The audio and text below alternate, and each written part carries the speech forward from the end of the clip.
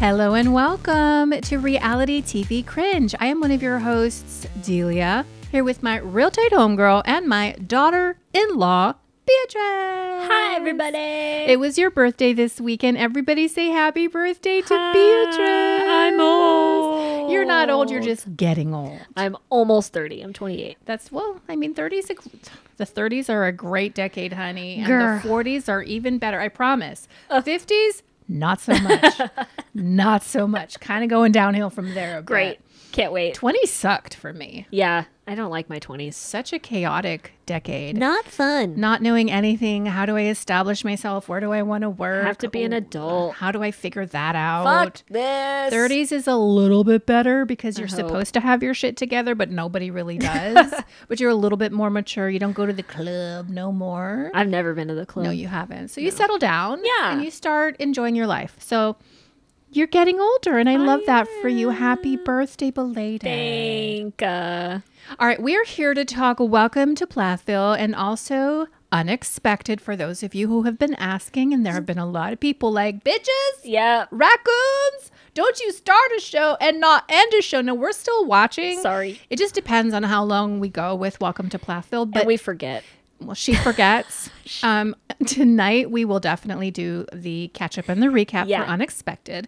Before we get into that, we do have to tell you to please hide your wife and hide your kids. This is a politically incorrect podcast. We say a lot of bad words. We have stupid opinions. And so if you're sensitive, you might want to find yourself another dumpster, baby. But if you're down to party and talk about some fundamentalist Christians and some teenage hoes, welcome to this dumpster. And if you are down to party, be sure to follow us on Instagram at Reality TV Cringe and join us on Patreon. Patreon.com/Reality TV Cringe. That's where the real party's at. Okay. Tons of content on Patreon, and Tons. plus it is the best way to support us. Yeah. Now, if you are watching on YouTube, please do not forget to like and comment and share and subscribe, because truly every little thing that you do helps us in the algorithm. So thank you in advance. Thank you. We're finally at 3,500 subscribers on YouTube. You mean 3,500? Yeah. We made it to 3,500. I know.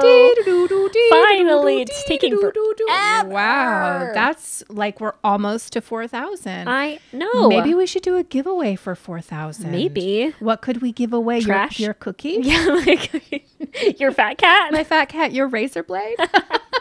Stop. Should we have a raccoon OnlyFans?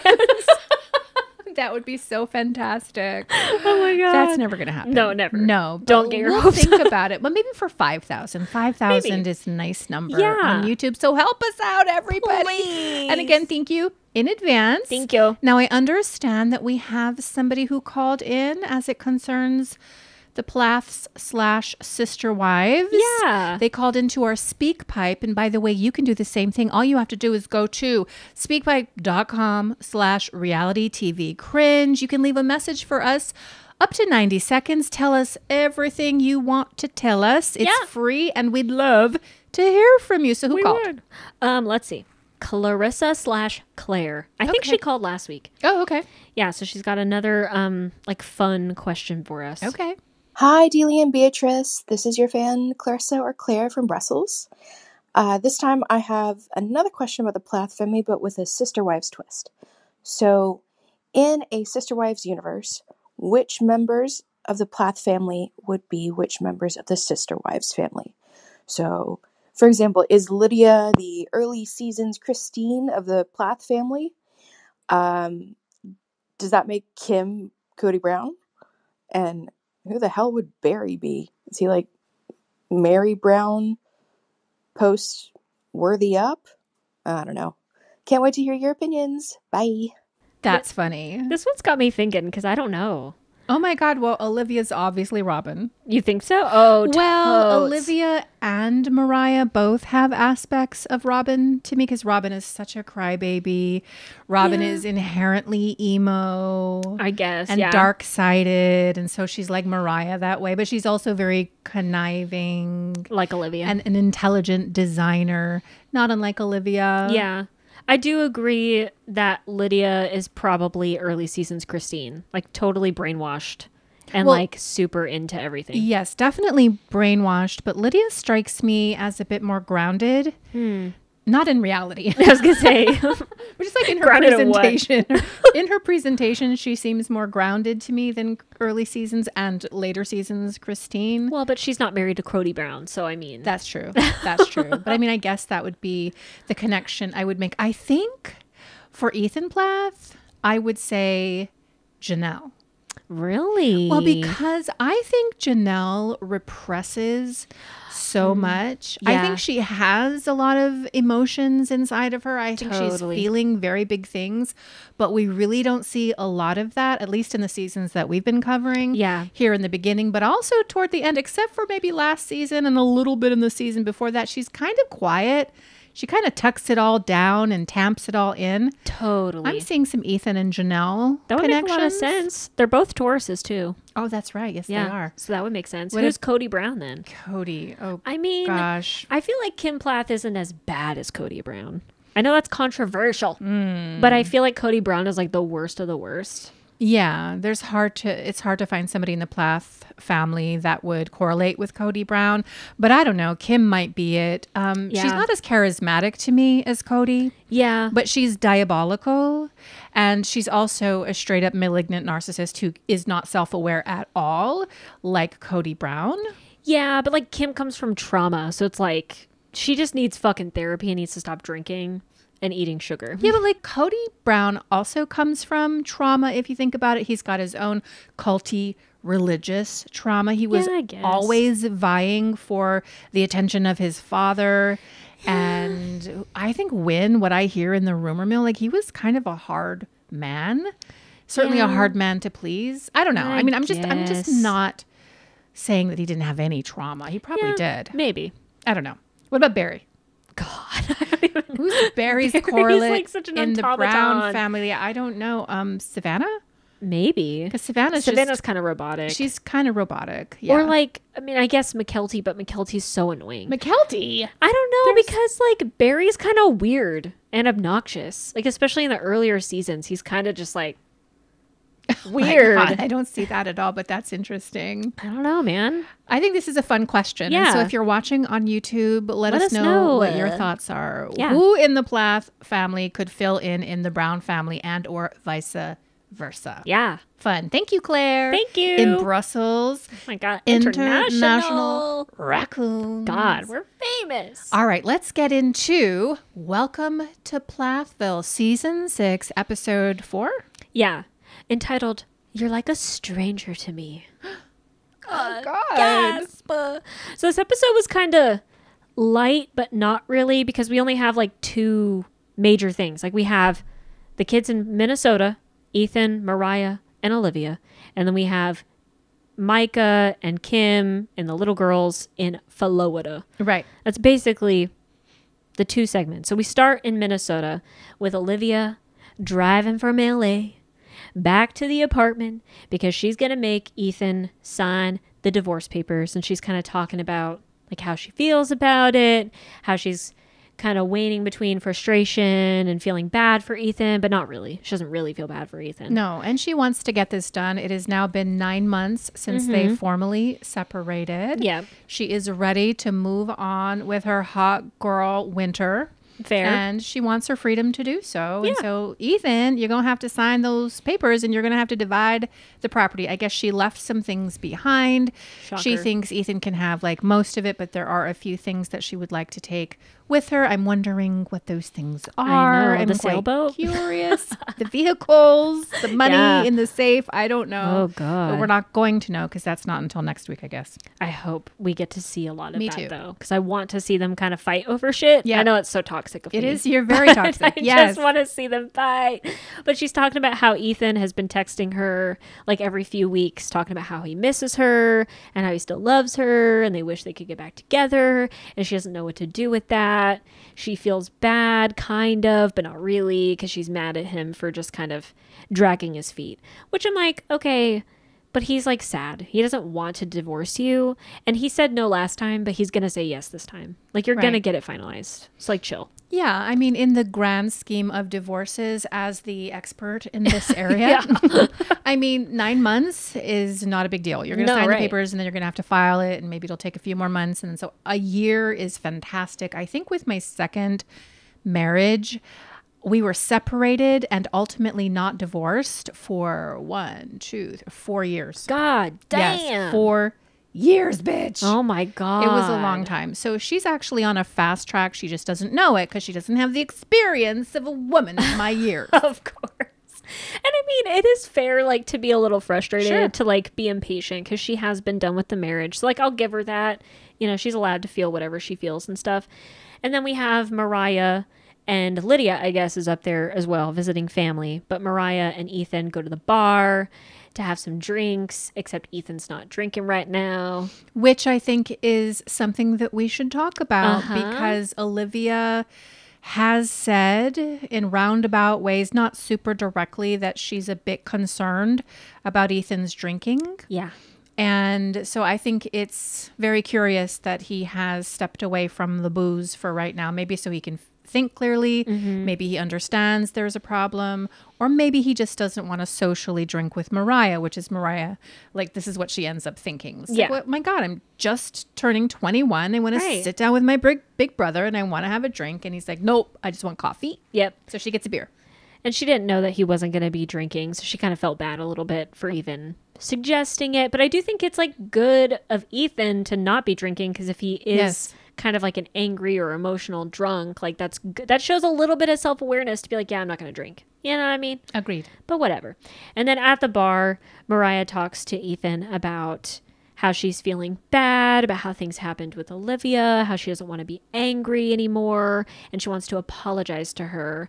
She texted Olivia asking to meet up while she's in Minnesota, and she's kind of like getting Ethan's vibe check on the whole situation. And Ethan seems fine with it. He's like, I don't care. Do what you need to do. Yeah, I wouldn't say he's overly encouraging to Moriah to like go and settle that and do what you think you need to do. But I feel like he's mildly supportive. He doesn't have a problem, certainly, with his sister talking to his soon-to-be ex-wife. Yeah. Probably feels good that they're going to make things right, hopefully. Yeah. And we have the flashbacks from prior seasons of Moriah talking some shit about Olivia and blaming her for stealing her music. And so that's kind of what she's wanting to apologize for. And then we have the ultimate conversation with Olivia and Moriah. So they meet up. It's kind of weird. Olivia's totally sussing it out. She's not really like expecting anything. She doesn't trust Moriah anymore. Doesn't really like her, but doesn't really overtly say that. It's kind of implied, though. I think she's trying to give the appearance that she's open to what Moriah is saying, but I think that she's definitely suspicious, and she actually says that when they ultimately sit down. And I think that she has her guard up, and she doesn't know. I don't think Olivia knows whether Moriah has the intellectual / emotional capacity to specifically like enumerate the things that she wants to apologize for. So she's not expecting that necessarily, maybe hoping for that. And she also says that she doesn't feel like she really needs closure. Like, she got that. It's already done. Yeah. Like, she's moved on. But if this is something that Moriah needs for her own mental health and her own emotionality, I'll be okay to meet with her. So, like, there's just this position, this energetic position from Olivia of, like, somewhat emotional superiority. Like, you know, I'm going to show up so that you can do what you need to do. But like, I know what your character is and I've got your number. So there was just something that was a little bit icky about it. But I, again, have to remind myself, these are young girls trying to figure out life. And so I've done worse. Yeah. Oh, yeah. I would not have been capable of sitting down and talking to somebody like that as maturely and articulately. So I give them both props. I do too. And I actually am going to say, for the record. Oh my God. For all the raccoons who think that I hate Olivia 100% of the time, I actually didn't mind her in this episode. Like, I actually was kind of on her side for a bit until I saw her Instagram posts just this week after the episode aired. So Olivia posted some kind of shady Instagram graphics on her story. Like they were about dysfunctional families, calling out the Plaths, basically. And then some infographics from, you know, fake Instagram therapists talking about what it means to actually apologize. And if you're only apologizing for yourself, it's not a true apology. So she's like throwing shade to Moriah in her Instagram stories right now. But then in this scene, when she's talking to Moriah, she's giving her the benefit of the doubt. She's telling her that she loves her. They're giving each other hugs. They're going to climb on the grain mills afterwards. And it seems like they're getting a little bit of closure. And so I wanted to believe Olivia. And then after that, you post this shit on Instagram. Well, maybe something has happened since then. Maybe. I mean, it's been several months since they've actually had this sit down. Maybe there's been an additional falling out. But it does seem really petty, like on the night that the show airs, when Moriah, I do believe personally that Moriah is trying to do her best to give a heartfelt apology, even though I think it's not great technically. She's as far 21. as apologies go. It's not great, but like she's trying to do her best. I think it's pretty shitty to do something like that, but she has been doing stuff like that for many months on Instagram, so par for the course. And that's kind of my problem with Olivia, because you portray this image on camera that like you're trying to be forgiving and trying to like understand where people are coming from and try to give people grace. And then you do this stuff again publicly on your own Instagram when none of the other Plaths are doing that. Like, in fact, Moriah hasn't posted anything else about Olivia except for her song Circus, which is really bad. And we reviewed it on Patreon, by the way. We did. Oh my God. It's really bad. And actually, you remember that Instagram post that all of the Plath kids posted like last year about the credit card thing, saying that Olivia lied and blah, blah, blah. Moriah removed it from her Instagram. The other Plath kids have kept it, but Moriah got rid of it. So she's not posting anything bad about Olivia, and yet Olivia feels the need to kind of throw her under the bus on Instagram to make herself look perfect and great. I don't know. Yeah, no, I understand your point. I just wonder if there's something there that we aren't privy to necessarily. But Maybe. like, if I can just veer us off a little bit, because you mentioned the post that the kids made last year about the credit card. Like, I personally feel that they were 100% justified in doing so, because Olivia made a public statement about Kim. And we can argue all day whether that statement was true or not. Kim says, well, she doesn't really say much about it, but the way they want us to believe as the audience is that it's not true. Ethan and Olivia said it was true, so I tend to believe it. But nonetheless, Olivia made that statement publicly, and so it's perfectly fair, in my opinion, that all of the kids, if they want to make a public statement, Agreed. In reaction to that, like, they can go ahead and do that. That's not like something that they did against Olivia. It's a response to something that Olivia did to them and their family in their perception, which I can understand. Yep. Where I thought Moriah's apology made sense was for her coming so hard at Olivia, accusing her of stealing her music and being real stink about it, not giving Olivia grace or the benefit of the doubt, just kind of going, you know, straight from 0 to 10 for no reason at all.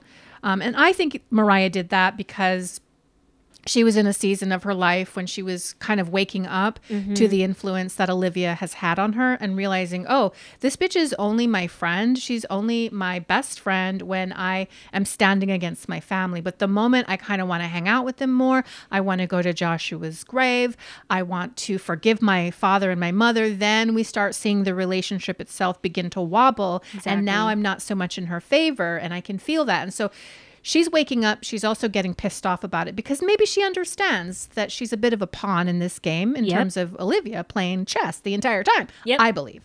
So she had a reaction. It wasn't good. I appreciate that she's here to apologize for it. Me too. I don't think she did a great job with that apology. And we can say she's young, and that would be correct.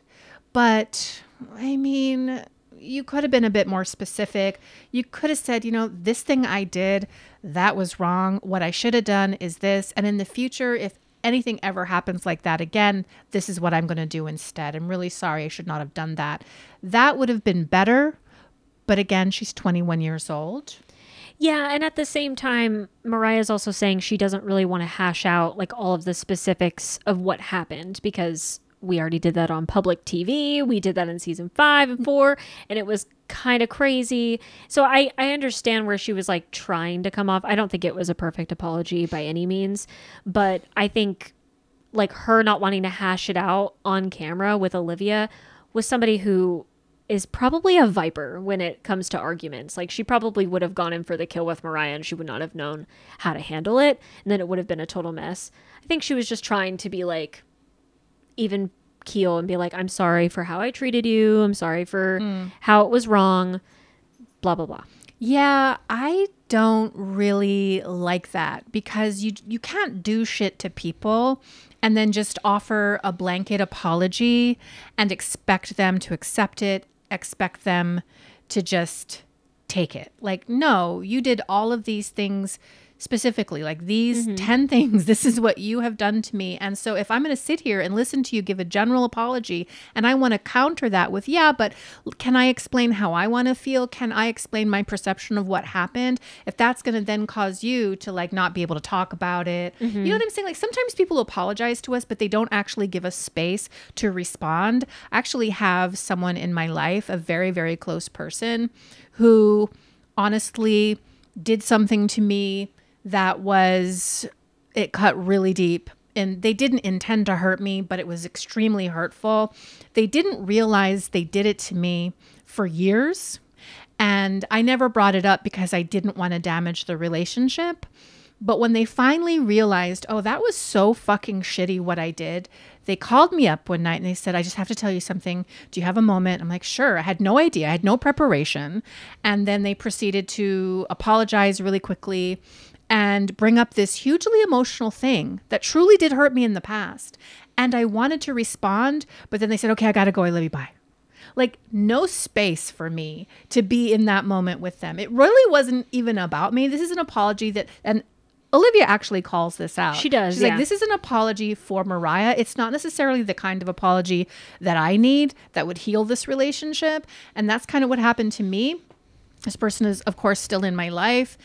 And I've just kind of let it go because you can't make anybody take responsibility in the way that you need them to. You can't make anybody love you the way that you think that you love them. You can only handle your reactions and your responses to that.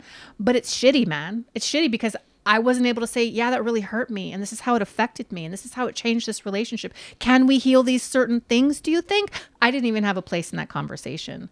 See, that sucks. Yeah. And I mean, I get that for sure. I mean, in like, on Olivia's point of view, she's saying like, yeah, you did these things that were pretty shitty to me. But I also understand because I was once your age and I messed things up and I feel like nobody gave me grace to be young and dumb. 25-year-old Olivia, you're not like, I'm sorry, I'm interrupting. No, it's like, but then, I mean, Apologies. she is kind of trying to like give Moriah grace in this moment, which I think is actually a mature position to be like, in a condescending way, though. I mean, a little bit, but like, well, it is condescending because Olivia is still not acknowledging the things that she did when she was young that were wrong. Like, she's also very fucking vague and will say, I messed things up, but doesn't say exactly what you messed up. Correct. So let's get there in this conversation because Olivia, it's not like you didn't do anything here either. It's not like you didn't pull some major shit in Jamaica, Jamaican Me Crazy season 4. It's not like you didn't sit in the car during Joshua's memorial ceremony. Right. That was not something you did just to Ethan. It was something that you also did to the rest of the family that was standing around that day. There's a lot of things that you did at the river, the shit that you did at the river at the end of season 4. So by the time we get to season 5, Moriah, and she's pissed and she's being stupid and writing a burn book song, like there's a reason Moriah is there. There are things that you have done to Moriah. This is the moment where you take responsibility for the shit that you did. And if you want to teach her to apologize, how about doing it as a demonstration? Exactly. And being the example and apologizing for the legit shit that you did. But the way she holds herself, her imperious countenance, it's like she's done nothing wrong. Yep. And I'm just going to be the benevolent monarch and forgive you, little girl, because I was 20 once as well. Okay, bitch, miss me with that. Even then, she's not even really forgiving. She's just saying, I get it. That's not the same as forgiveness. Like, true forgiveness is like being like, you know what you did hurt me, but I forgive you because I understand shit happens. You were young. We were dumb. Let's just let bygones be bygones and actually let it go. But to this day, she's still not letting it go because she's still trashing the Plaths at every point she can on her Instagram. So it's like a lot of people are coming for her on Instagram being like, if you're over them, why are you posting about them? Like, chill the fuck out. It's all because she's concerned about like how people are perceiving her, and she's concerned about people attacking her character because she feels like she's in the right. And I get that, but there's so many people that are like pro Olivia, so just shut up. Just stop trashing the Plaths. Be over and done with it. Mm-hmm. She can't though. No, she can't. And even in the acceptance of Moriah's apology, she's making a dig. Well, I was once young and super dumb like you were too. And nobody gave me the grace to make mistakes. And she's saying specifically, nobody in your family, when I was trying to figure my shit out, gave me the grace to make mistakes or to do something wrong. So I'm going to do what wasn't done for me by you and your family. Like, she's still blaming in the acceptance of this apology, which does show me that she is unhealed in many ways, and she's kind of hanging on to this wound that she has. And I also think she's really, really invested in her online persona of like, and somebody called it out on Reddit. I don't know if you saw this comment. Somebody said that Olivia is really happy where she is. She doesn't want to be off the show because she's cultivated or curated this audience of women's activists, you know, and like these progressive activists who see her as doing no wrong. And the minute you kind of try to have a nuanced conversation about, well, Jamaican me crazy though, right? And Joshua's memorial, like, the minute you try to say anything, like, people just go crazy. Oh, yeah. It's a really, really crazy response. And I think maybe Olivia likes that. I think maybe Olivia likes having stands. Yep.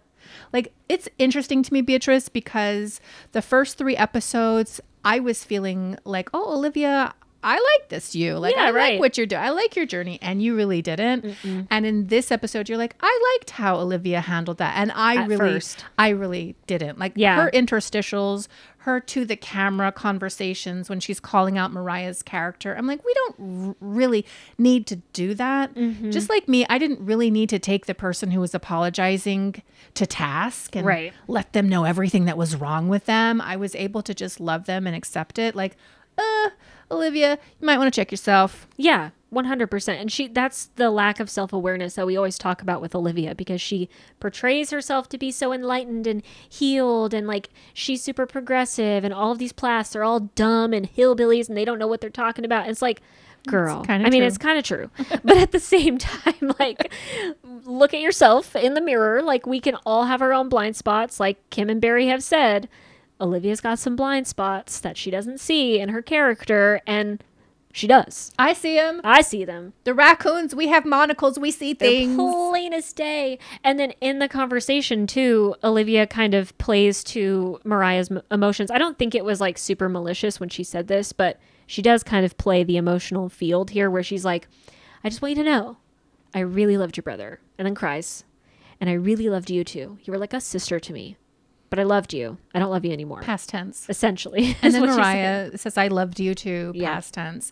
We can't gloss over the burn book comment, though, because with Olivia does call Moriah out, correctly so, if you ask me.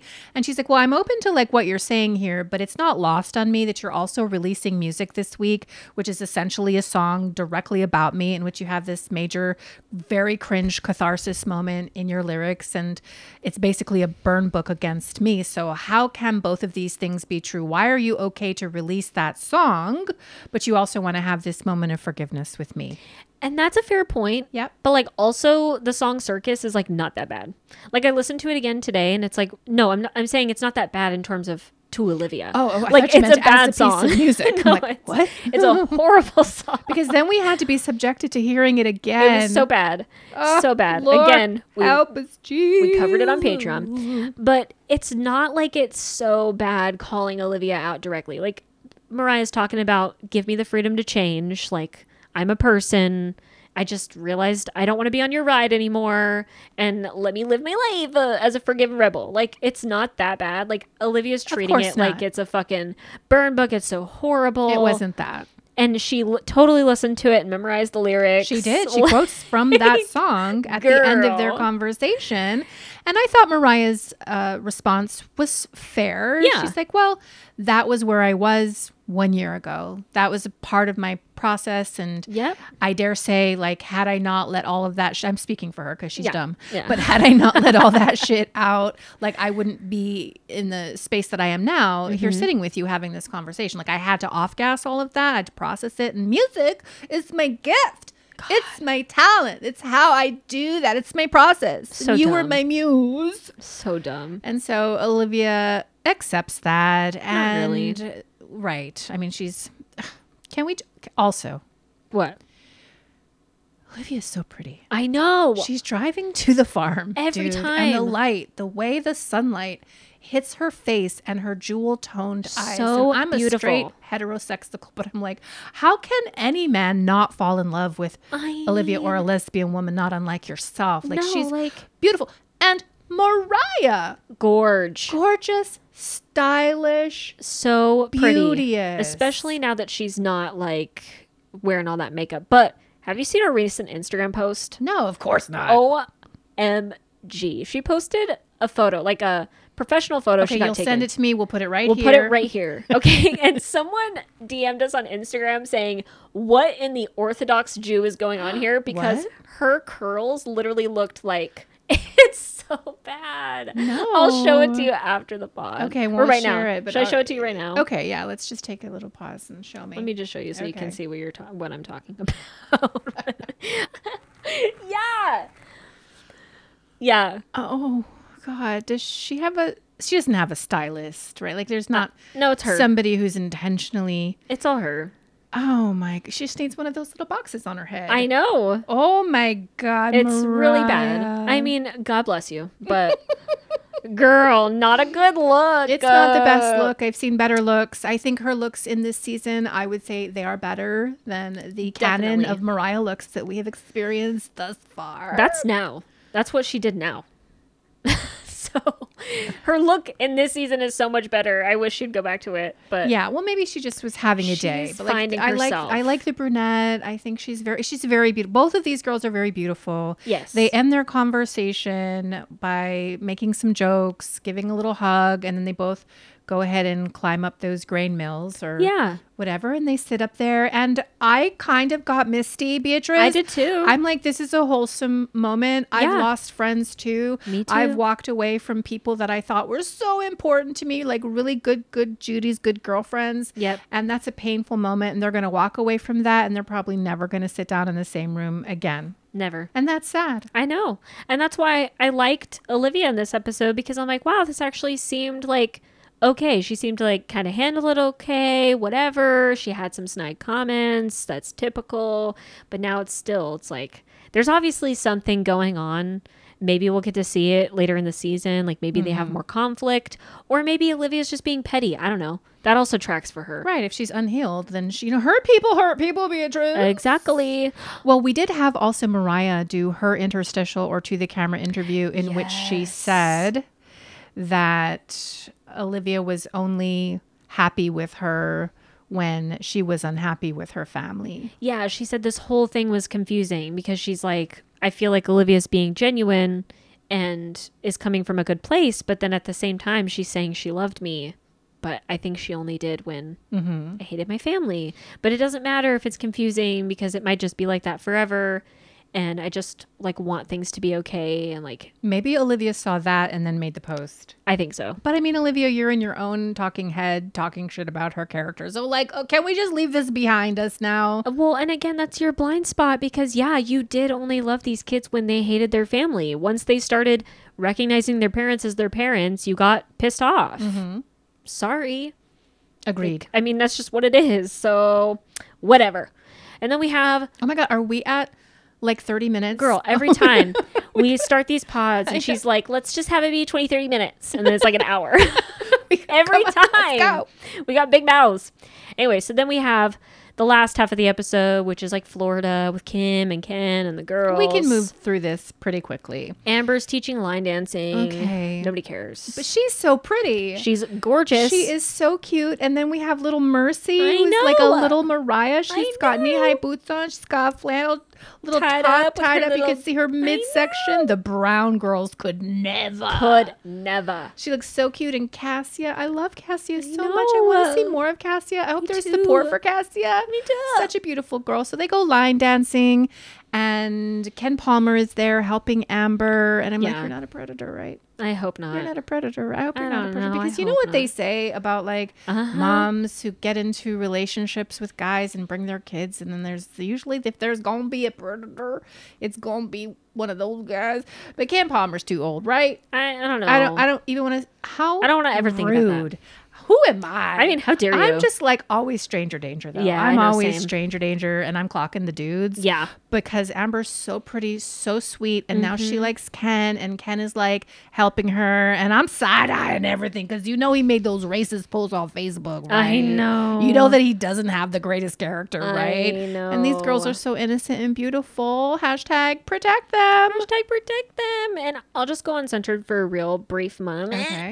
Back from uncensored. Back from Uncensored. And if you want to hear all of our uncensored bits, make sure you go to patreon.com/reality TV cringe, because that's for the Patreon raccoons Yeah. only. Thank you. I don't know. With Amber, I just had a weird little vibe check. Like she said, I didn't like him at first, but now I really like him. And, you know, Kim is obviously pushing Ken on all of her kids. We saw last episode.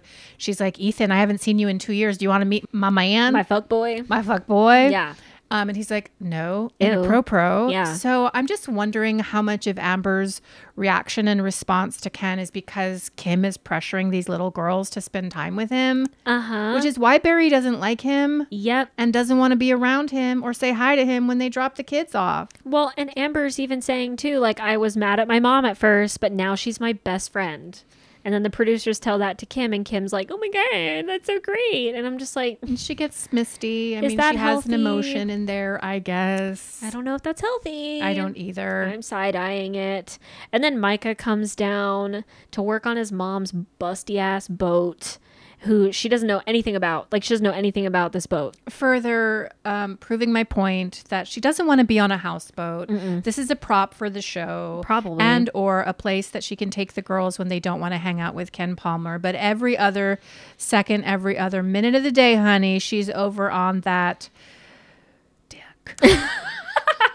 Ken Palmer's a dick. Old man dick, Ew. honey. She's riding a pony. Gross. She's riding a pony. Disgusting. That's where she wants to be. She is not interested in this houseboat. It is booty as hell. It It's so doesn't booty. run. She doesn't know how to turn the shit on. This is all a prop for TLC. They probably paid for it. It probably. It's kind of embarrassing. And the only thing that was interesting about this was like Micah talking to his mom about his girlfriend kind of, and how she's like, oh yeah, I really like her, but are you going to get her some Christmas gifts or some birthday gifts? Because apparently Micah's not getting gifts for his girlfriend that he lives with. Well, Micah doesn't know how to be in a relationship with anybody. That probably means Barry never got any presents for Kim, and maybe Kim Yikes. never got any presents for Barry. And they're like these fundamentalist Christians who probably never had a Christmas tree or any presents whatsoever, because that's probably not. satanic. I think they've actually talked about that. Have they? I think they never celebrated holidays. So yeah, actually. Oh gosh, okay. It's Yeah. already escaped my consciousness. I know. But like, so Micah doesn't know how to do relationships. We're going to have to give him some years to figure it out. I just don't think this is the girl that you really want to do that, because there's already major red flags with whoever she is down there in South Florida. Well, but apparently Kim loves her. Kim thinks No, she's she beautiful. doesn't. She's just trying to convince us that she's changed. I'm not going to treat her like Yeah. I treated Olivia. I'm going to give her the benefit. I'm going to support her in this relationship because she's beautiful and intelligent and wonderful. Something she never innately felt for Olivia. So she's doing this so that we believe that she's a good mom and she's changed. I don't know. Yeah. I don't believe it. I mean, it kind of seems like she has changed a little bit because she's saying she's loosened up with the younger girls in terms of like how they dress and they all have their ears pierced and they have more freedom. What kind of audacity would she have to say as an adulterous criminal who gets DUIs and wraps her cars around trees to tell her kids that they can't wear cute little boots and a little bit of makeup? With that fucking eyeliner and that lipstick, you're going to try and tell people about their makeup? I don't think so, Kim. And your mini She skirts? knows she has no parental moral authority over these children. No, and she talks about it. She's like, all my older kids rebelled, so obviously I did something wrong, so I need to just kind of change it up a little bit. Oh my God, we are sitting here on this day, year of our Lord 2024, and you're giving Kim some grace. I'm just saying, only think it's because she reminds you a little bit of your mom. A little bit. And you love your mom, because Kim is a whole fucking trash bag of a person, and she is irredeemable. In my opinion. I mean, I know Jesus loves her probably. I don't know. I think she's a traumatized, troubled woman, and she had a million fucking kids, and she's just trying to figure her life out. And she's going through a midlife crisis. I don't think she's perfect. I think she's fucking self-centered as shit. She's got narcissistic tendencies, but I do think she's changing a little bit. She is, obviously. She's letting her kids do whatever they want now. Well, she's making this slow crawl to full-on alcoholism. Well, yeah. And that's a change. That's a bad change. It's not a good change. No, I don't believe anything that she's serving us. Let us know what you guys think. Let us know. I mean, because I know not everybody is as heartless as we are. Or the fucking subreddits that absolutely hate her. I don't know what they're saying on Instagram or the Twitters about Kim, but I don't believe it. You're 55 years old. That's an old dog, honey. You know what they say about old dogs and new tricks. True. I think she's a manipulator. I think she's trying to get all her kids to love her new man and her new lifestyle. And I just don't believe anything she's giving us. It would probably be better if she was just single. Like if she wasn't with another person and she could actually figure her shit out, go to fucking therapy, not be a drunk. Like, but you hopped from one dick to another and then you got a houseboat. Yeah. And now you're forcing your kids to love your new man and all this shit. And you're speaking as if you're divorced. Right. In this episode. I'm like, you haven't even filed divorce. I know. Like, I don't think you guys have even filed divorce until like June of 2024. I don't know what the fuck I'm talking about, but I think that it was only recently that we have a formal filing of any kind. So Kim, you are a married woman. I know. When you're talking to your kids you're at this a hoe. Time. You are an adulteress. She's the worst. Shame. For shame. Shame. And then we have the preview for the next coming episodes. Moriah is going to Kim and asking her for choreography advice in her music video. And it's like some sort of wiggity whack striptease or burlesque something with stuff. her big old sandals. I can't. her sandals. What are we doing? Clark sandals from DSW warehouse bad. for a wide-footed woman. I know. No. Like, why would you ask Kim of all people? And then we have Micah asking Barry if he's dating, if he's rizzing any of the chicks, and Barry, the AI, learns some slang. Well, he says, I'm dope. And the guy's like, that's literally from the 80s. It's literally from the 90s. It's old. And he's like, that's already old? It's kind of funny. It is kind of cute, yeah. Total dad moment. Yeah. And then we have Ethan actually signing the divorce paperwork. And Olivia looks sad. She's like crying or whatever. And he leaves. And he's like, this is the last time I'm ever going to see her. And he casts her that glance. He's like, I don't know when, if ever, I will see you again. And I'm going to tell you, that has happened with me and some men. Just walking away. That is a sad moment. It is very sad. I'm just relating. That's all. Yeah. I feel for him. And maybe the tarot reader's right. Maybe in a couple years they'll get back together. That would be so wild. We shall see. Oh, I'd love it. All right. Are you ready to get into Unexpected? Let's talk about these teen hoes. All right. We did not cover Unexpected last week. Sorry about that. Priorities. We had an hour-long conversation about Plathville. I think we're almost at an hour now. God, sorry. We need some discipline. I know. Especially you. Wow, rude. But we're here to cover last week and this week. We have a few teenagers that we got to get into their ass. I want to get into that Emily ass. Girl. I am ready to get into Emily's ass. Yeah. But you take the reins and you lead. Well, let's start with Kaylee and Graham, because last week it was kind of the talk of the induction, and then this week is the actual induction. Who the fuck is that guy? Becky. Who I know I'm skipping ahead, but what else is there to talk to? There are things to talk about. But not really. What else are we supposed to be talking about except that rando, meth heady, weird dude sitting up in Kaylee's delivery room for what? Becky's meth friend Rob. Who is he? I think that's her boyfriend. I don't know. They say friend. Banging. What? Even if it's a Meth boyfriend. friend. Even if it's a close family relationship, it's some rando dude. It's weird. Get the fuck out of my child's delivery room. Mandy, open your mouth. Mandy's such a weak ass bitch. She's so weak. It's so annoying. Like, why don't you say something? Be like, you know what? My daughter's 15 and I don't want you in here seeing her coochie. Yeah, Bye. you can say it to the camera, but you can't say it to this weirdo. Is he going to be there when the coochie comes out? I hope not, because that's fucking weird. I'm getting mad. I'm It's getting some really rage. weird. So let's back up because Well, I mean, basically, they drive over to the hospital. Yeah. Graham's been puking. Yeah. Apparently that's how Graham deals with his anxiety. kind of feel bad for him. I do as well. He throws up a lot and he does a whole body throw up. You know who does that as well? Your husband. My husband. God, violently. It's like he goes into the bathroom on a terrible night of drinking and the entire house shakes from the foundation up from his throwing up. Like, can't you throw up a little more quiet? My dad was like that too. I think men are just like that. Why? Bizarre. Chill out. So Graham's getting all anxious like a shaky chihuahua and he's throwing up, but they're all making their way to the hospital. Yep. She's getting induced that day. First, they got to try some procedure where they do something with a string on her cervix. I don't know. It sounds terrible. Sounds horrible. They wait several hours with people coming in and out, and then they finally start her on the Pitocin. By then, though,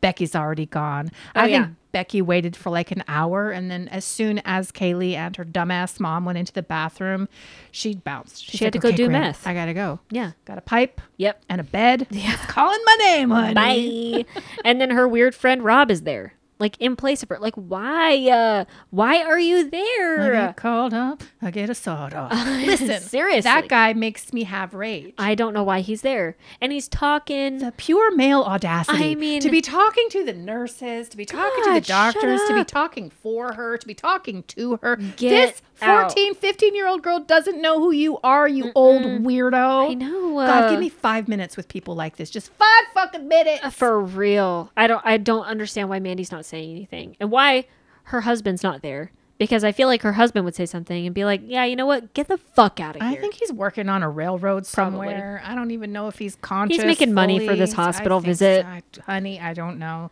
That whole family's crazy. But Mandy just sits there and judges everybody. She doesn't open her eyes. She love it, though. clearly has like a huge problem with Becky. Every single opportunity she can to the camera, she's talking about Becky. Like, for example, she's concerned that Becky's actually in the delivery room because she's got the bipolar and you never know with the bipolar like what's she gonna do. Yeah. As if it's psychosis or something. Yeah. It's not psychosis. It's No. gonna be okay. Well, it Becky's is if doing it's all meth. right. If it's If meth you're, like, bipolar, you know what I mean? maybe so. Yeah. But like every opportunity she can, she's dragging Becky. Mm-hmm. Doesn't she know Becky's going to watch that? Doesn't she know that Becky is also the co-grandparent and at some point in the Well- future you might need Becky? Does I it don't know. matter? I mean, I feel like Becky doesn't give a fuck. Becky's kind of a piece of shit, in my Yes. opinion, because, like, she's making fun of Graham for, like, throwing up and being nervous when he's literally talking on the couch, like, I'm nervous because I have school and I have to get a job and my girlfriend's pregnant and about to have a baby and I have to take care of my bipolar meth head mom. And she's just, like, laughing at him. Yeah. Like, and she's not even when comforting. they're getting into the car, she's like, why am I carrying my own bag? And know. Graham's like, well, because it is your It's bag. your bag. And she's like, well, you're my son. So clearly she makes him do all of the physical lifting and the emotional and psychological lifting. There's a reason your son is shaking like a chihuahua and vomiting so that the whole house hears it, you bitch. You And like bitch. he's sitting on the couch and he's talking about all of these responsibilities and everything that he's doing for his mother as well. And she's just sitting there listening. Yeah. Because Like- she's high.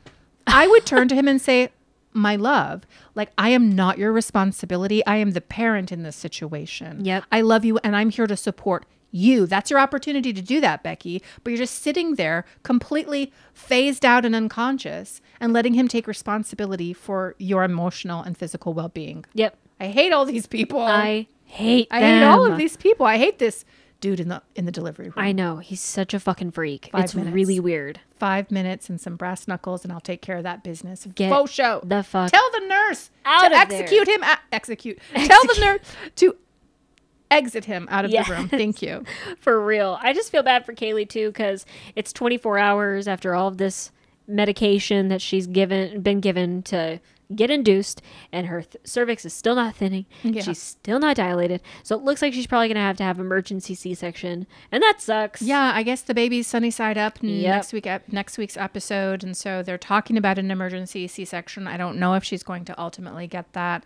Probably. But like as soon as you start the Pitocin drip, things get real. Yeah. And the painful. pain is real. And Yep. so Kaylee at this moment in time is just starting the Pitocin. So she doesn't really know what that life's about. No. But she's about to know because they're going to make her go through it with the Pitocin for a while at least Yep. before they come in and do a C-section if they do that. Yikes. Wouldn't want to be there. No, Wouldn't not wanna at all. do that. At 15. Yikes. No. And then we have Anaya and Day Day. And I'm snoring. Same here. They had a Last big old week- RV. Well, last week it was Oh. all about the christening and stuff like that. Don't care. Don't care at all. Do not care. And then this week it's the RV Also don't care. with her grandparents, and Day Day has a promise ring. Well, her grandpa was in the Navy for 20 years. I really was liked sweet. him. He wore a suit to drive I the know. RV That to was the really restaurant. cute. They went to like some little restaurant. was I was like, so this cute. is adorable. But it's all about Day Day. Yeah. We have Ashley admitting that Day Day is actually better than most guys her age when it comes to their children. Mm-hmm. Day Day, in the most unpracticed and immature, God bless him, 17-year-old way. 17-year-old boy way pulls out a box with a ring in it and just says, "Here, look at it. Open it." And she's like, "What is this?" And he's like, "It's a promise ring." And just like JJ from a couple episodes ago, everybody's asking, "Well, what's the promise for?" And he's like, "Well, I don't know. Just promise to be with you." I And guess. they're like, "Is it a promise to marry?" And he's like, "Well, I don't know about all no, that." it's a lot for like me. that kind of commitment. I'm not necessarily ready for that. Yeah. But he is ready to sign up for the Air Force. Mm-hmm. Let me just tell you, raccoons, let me tell you, Beatrice, this house likes the Air Force. We got Yes. some Air Force soldiers up in here. Yep. We like the Air Force. I think that's a good choice for this young man. He wants to do air traffic control. Because it makes a lot of It money. makes a lot of money. He doesn't know what it is. No. He doesn't know necessarily how to do it or anything, Yeah. but he just wants those Benjamins. And so that's what his plan is. But I kind of like that for him. Me but too. Anaya is like, I want to be cooped up with my man and my child. I want us to be together. Like, if you leave and get deployed, I'm not going to see you. Right. But I'm like, does he want to be around you and your mom, though? Your mom who hates men and hates Day Day. She is a straight up misandrist. I mean, she totally hates men. And even Anaya calls it out on the couch because she's like, yeah, my mom is kind of trying to be nice to Day Day, but my mom doesn't even talk about our fathers. She doesn't acknowledge that she's got baby daddies. She wants nothing to do with them. She hates them. And Ashley laughs about it. And I'm like, that's shitty. Because Yeah. those are your kids' fathers. Like, they deserve to have a relationship with them and not have their mom constantly saying, oh, they're pieces of shit and they suck. I mean, maybe they are. He who shall not be named. Yeah, maybe they are. Maybe Ashley is the way that she is because she's had a lot of terrible relationships with terrible men who have treated her terribly. That's But, like, fair. you're literally raising your daughter to mistrust and hate men. Yep. And now we know, year of our Lord 2024, that Day Day and Anaya are no longer together. And she's up on TikTok all the time, dragging him. Yep. Yeah. Constantly. And defending her toxic AF mother. Her piece of shit mom. And as the cycle goes. And then we have Emily and Nate. And this bitch is annoying. I really don't like her. She's pissing me off. I haven't because liked her from the beginning. Nate, I feel like out of all of these boys, He's a little angel. is really trying hard to be a good boyfriend, to be a good dad. He wants to be present, and he's 16 motherfucking years old. Yep. And he still has to go to school, and he's trying. And yet, it's never good enough for Emily. And, like, I feel for her because she never had a mom. She's, like, trying, and she's probably kind of a type A person. So she's, like, pissed off when people don't do it her way.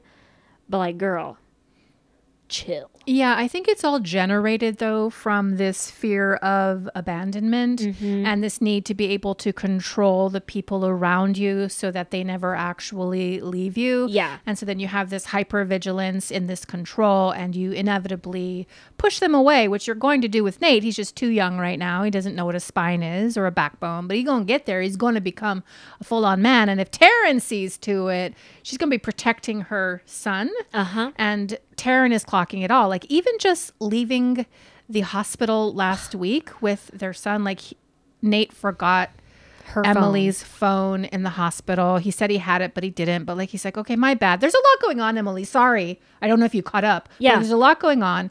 He happened to make a mistake, and she just kind of rolls her eyes and sighs and berates him and puts him down, is critical. And Taryn is looking at her in the rearview mirror like, bitch, I'm watching you. That's my son. And you get a little bit of grace because you just had a kid, but you better tread lightly. And so in this week's episode, it's 2 weeks after that. Yep. We have Emily ensconced in bed. She's trying to get Nate up to go to school. Nate's tired as fuck because I think Emily believes he should do 90% of the diapers.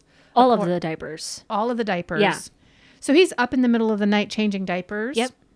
Even though he has to go to school. Yep. But he does not have a license. Yep. I imagine Taryn works, so she can't drive him. So Emily has to get off her. But unfortunately, I mean, she does have a newborn, and I'm sure that it's sucks. a lot. But Yeah. like, this is your lot in life. This is what you chose to do. And so now here we are. You got to get up with your man. You got to put your kid in the car seat. You got to take him to school. But like the entire way there, she's disappointed in him. She treats him like a child, She treats him like shit. as if she's mature and an adult. And she like won't even drop him off like at the school. She drops him off on like the outskirts and she's like, there you go. And he's like, okay, well, I'll be out at 1:30. And she's like, well, I'm not picking you up.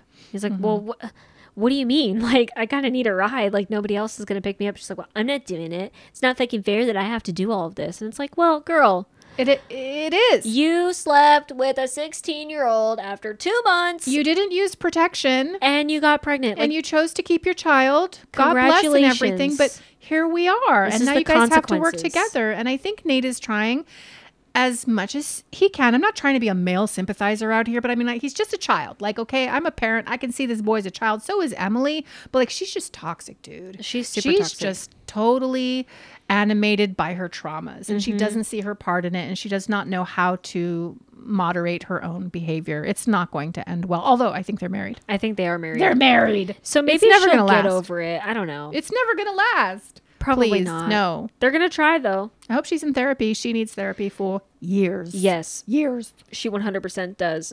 We have Lily. Do we even want to talk about her? No. I don't care. Boycott. They have the flu. Who Nobody cares? cares. And then we have Jenna. This was very interesting. Juicy.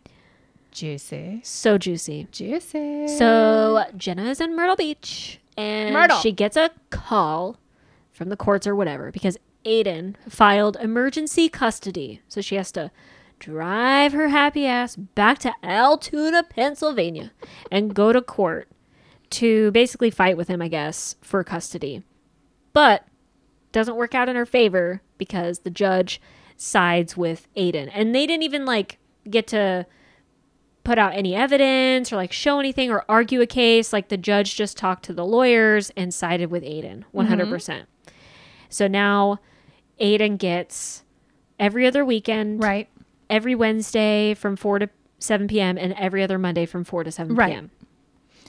So therefore she can't live in Myrtle Right. for the time being. And of course, I immediately WhatsApped you and said, good bitch. I know. Like, this child should have access, consistent access to his father, who allegedly wants access to him. So this is for the best interest of this child. But I mean, I do think Aiden is doing this just to screw with her because as Jenna tells it, it wasn't until she started posting JJ and Luca and her in their apartment down in Myrtle that Aiden started having a problem with it. And she reminds us that she actually struck a deal with Aiden months ago where he did not have to pay child support in exchange for her being able to move to Myrtle Beach. And you know what? I completely believe her. I think he absolutely struck that deal. But I think in the back of his mind, he's thinking, move all the way down there. Yep. Get settled and established. And as soon as you are, I'm going to sue you for custody because it's not in writing because you're dumb. That's what I think. I think Jenna's so fucking stupid. I don't think she got any of it in writing. And so she's like saying, well, the judges like didn't even want to look at any of our evidence. And I'm like, okay, your evidence is probably that he doesn't show up for anything, which is probably true. Maybe it's some text messages And where they maybe some talked about texts, it. Or maybe like the times where he just doesn't answer her calls. And so she ends up having Luca for the weekend anyway. So Aiden's not actually following through with his custody. So like maybe that was the evidence. But like if you had a written agreement where he signed and said, I will give up my child support so you can move to Myrtle Beach, I relinquish my custody, it would have been no contest. The judge would have been like, fuck you, Aiden. You signed this agreement, so you don't get no emergency custody. But no, she's dumb. So now she has to fight with this fuckhead. And she even says at the end of the episode, like, we're spending so much money on all of these lawyers. And imagine if we just used that money for Luca, like, or set up a college fund for him, he would have so much money. Like, And she's actually right. so much money. And that's the lament of many divorcing and divorced people. Yep. The amount of money that it takes to negotiate these types of arrangements. But I was just I'm like, I girl, kind of laughed a little bit. I mean, She's crying. She's going off on her father as she always does. And her father is just enabling her, Yep. putting up with her tantrums. But like she's pulling out into traffic. She's getting honked at. But she's really, really upset. She starts to cry. She tells us that she doesn't ask him for a thing. She doesn't want anything from Aiden. Well, that doesn't matter if you don't want anything from Aiden. Yep. It's about Luca. It's about this child. I wouldn't be a bit surprised if she did relocate to Altoona, Pennsylvania, which I don't believe she ended up doing. I don't believe so. Maybe I'm wrong.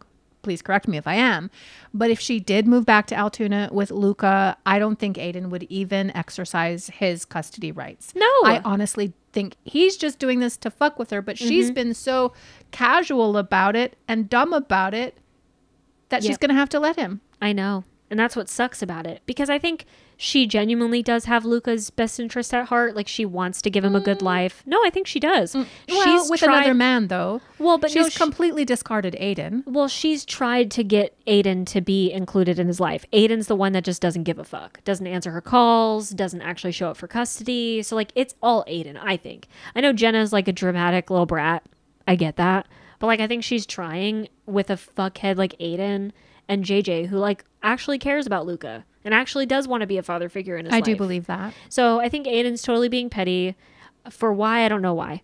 I would love to watch some of the earlier seasons. You know, he was always such an asshole. I would love her. to see that. He was so terrible to her. God, he's such a piece of dog shit. But this is what happens when we lay down with people. And this is why we need to be teaching Yep. children like what sex ed is really about. It's not just about the pee-pee goes in the vajiji. It is about like, okay, but the choice that you make when you lie down with somebody, if something happens, and there's always a risk that it can. Hello. This is 18 to 20. For the rest of your life, you're going to be connected to this person. There's financial ramifications. Let's talk about it, kids. Yep. But we don't teach kids about practicalities in life or about checkbooks or anything. Nope. So here we are, Jenna. This is the consequences. consequences of your actions. Sorry, girl. Yeah. But we'll see how that goes because I think she's actually in Myrtle now. Like, I think she's like with JJ and they've got another kid. Because she's also, I think there's like a pregnancy scare in this season. I think she actually is pregnant with JJ's big headed kid. Right. So I don't know. It's going to be really dramatic. Right. But we'll see how it plays out. Yes. Do we want to talk about the preview? Yeah, right. Sure. Lily is yelling at Lawrence about his bachelor party, I having don't care. strippers. Nobody gives a shit. Yeah. JJ wants to fight Aiden, which I would love to see. That'd be so great. Okay. Two mediocre, skinny white boys duking it out. Okay. I mean, I'm here for it. I'm totally down. Anaya is worried that Day Day's going to cheat in the Air Force because she says all men cheat, which I'm like, that's something you get from your mom. That's some toxic But shit. also in the military, it is true. well, I mean, On yeah, both sides. I guess. But I feel like if your husband was in the military, he wouldn't cheat. He's a man of integrity. That's true. But a lot of those guys aren't. And a lot That's of those women at home aren't either. That's true. Yeah. And then we also have Kaylee probably needing an emergency C-section, just Yes. like Emily. Yep. So I'm worried about her because she's little. She's very little. I feel bad for her. Yeah, it's traumatic. Yep. Birth is traumatic. Yep. Well, it was very entertaining. I certainly enjoyed Welcome to Plathville, as I always do. Yes. And you know what? Unexpected is keeping my interest. I watched that shit last week. I was prepared to talk about it, but we went too long. Too. And I'm interested to see what happens throughout this season. So I do think we should continue to cover it, Beatrice. Even though you're a little bit bored, I think I'm going to have to force us to do it weekly. Just a little 10 to 15 minute recap. You just got to remind me. I will remind you. Yeah. My darling. All right. All right. Is there anything else that we need to say to these beautiful raccoons before we get up on out of here, Beatrice? Well, if you love our podcast, I sure hope you go to your favorite podcast platform and leave us a glowing 5-star review. It really helps us grow the pod, and we really appreciate it. So thank you very much. I actually went up on Apple Podcasts today to make a screenshot of our most recent podcast to send to somebody who was like, "Why? Where have you guys been?" And like, as if we haven't been posting, but we have been posting, and you know who you are, and we love a raccoon in Rochester, New York, by the way. But I noticed we have like 4.7% on Apple 4.7 podcasts. stars. I don't know, stars. And I think we have like 360 reviews, which is, by the way, not nearly enough. Yeah. And honestly, every single review that you make, Raccoon, really makes a difference to us. It gets us featured in an algorithm somewhere. I assume I'm a boomer. I don't know these things, honey. No. But please make sure you do leave those reviews because they really, really make a difference. Thank you. Now, we will be back next week, of course, honey, to talk about Sister Wives. We're still in season 5. We're going to be getting into some polygamist kids in the cult who got out. They escaped polygamy. God. So that's going to be awesome. Make sure you come back for that. And until then, please do not forget that we have nothing but love for you, and peace out. Bye. Bye, guys.